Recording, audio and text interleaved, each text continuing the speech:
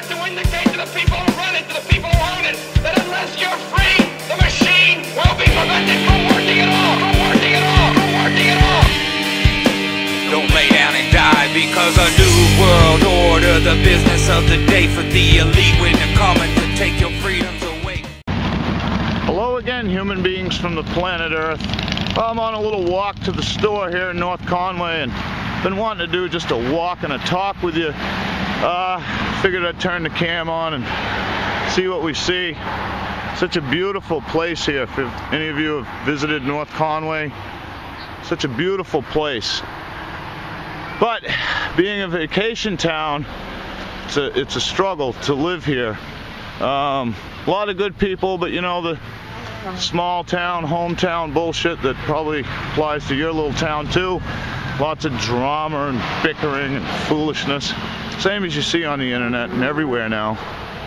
I wanted to speak to you here about all this secession that's going on and just kind of look at both sides of that, because we need to stand up. We need to take this country back. I think most of us agree on that.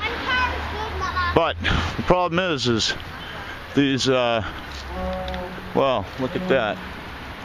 Wonderful. These petitions are signed by individuals like you and me. I know I started one for New Hampshire. I think 25 of them now have been filed.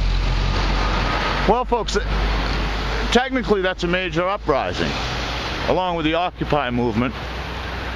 And if you go look at the Wikipedia, which I'll link you to below, and you can read through that, it's going to tell you that the president can institute martial law upon a major uprising.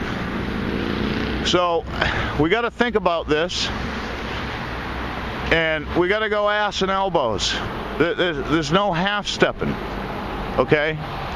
Let's be clear that you got to follow through, because if you don't follow through, then it's just a movement stimulated by propaganda to incite a reason to take full control of the country through martial law.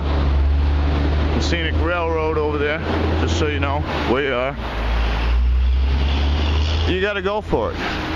And you've got to do more than just make a petition. You've got to form groups. You've got to contact your state officials, your governors, your senators, and you have to be very clear to them what you intend to do. And you have to move quickly, because these petitions, first of all, need 25,000 signatures to be considered in 30 days.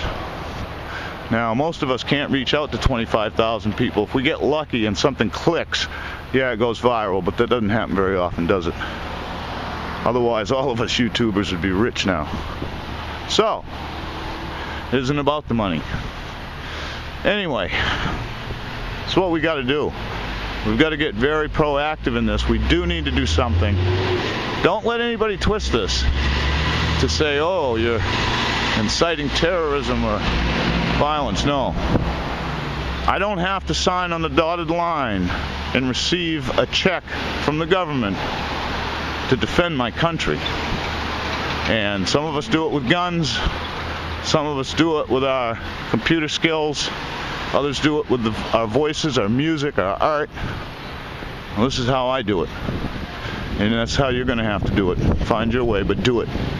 And don't stop doing it. Because if you go halfway, you're going to be in one of those 800 FEMA camps.